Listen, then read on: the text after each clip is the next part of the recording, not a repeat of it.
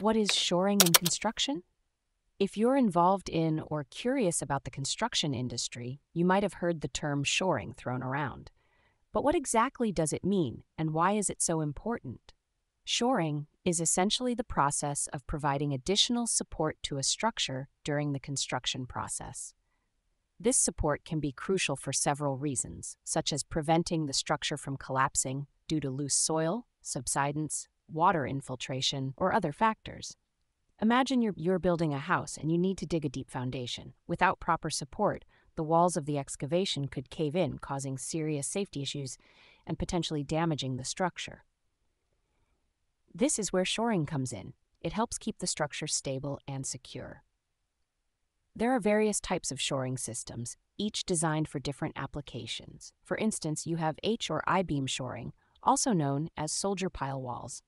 This method involves using prefabricated steel H or I sections that are driven into the ground.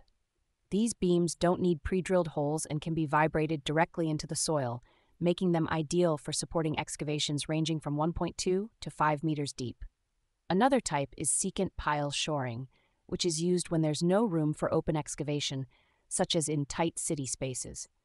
This method involves intersecting two types of piles, a reinforced pile and an unreinforced pile, to form a continuous wall. This is particularly useful when working near existing structures where space is limited.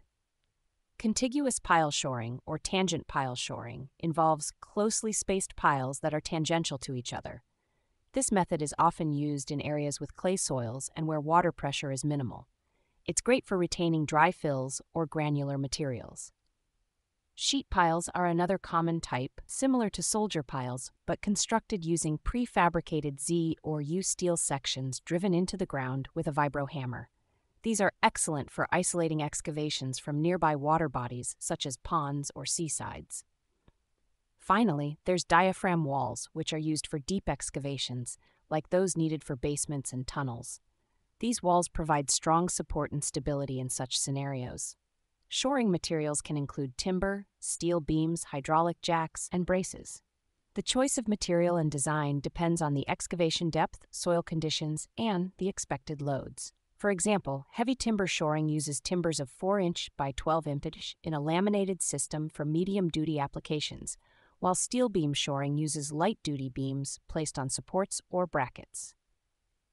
In summary, shoring is a critical component of construction that ensures the stability and safety of structures during the building process. By understanding the different types of shoring and their applications, you can better appreciate the importance of this process in creating durable and secure buildings.